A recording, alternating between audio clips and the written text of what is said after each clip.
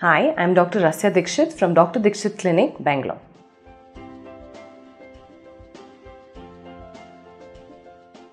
Young men are now very concerned about their looks, and with Virat Kohli now setting the trend of having a beard, it's become very fashionable to sport beards. And under peer pressure, people in 20s where their facial hair has not developed, men are asking for some extra help.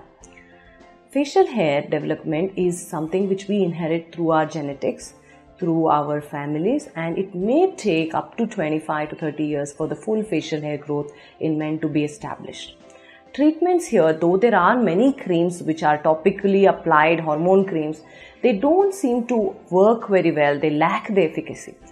If after 25 years you do not have a full facial hair growth, it is better to meet an endocrinologist who can make sure that there is no other hormonal problem happening.